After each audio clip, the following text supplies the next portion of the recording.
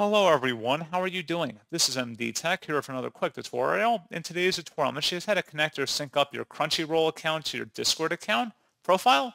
So this should hopefully be a pretty straightforward process here, guys. And without further ado, let's go ahead and jump right into it. So all you have to do is sign into Discord and select the U icon in the bottom corner to open up your profile settings here.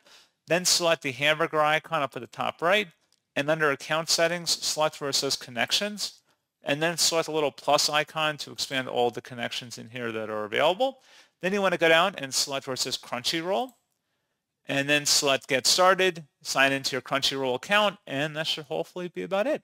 So, as always, thank you for watching this brief tutorial. I do hope that I was able to help you out, and I do look forward to catching you all in the next tutorial. Goodbye.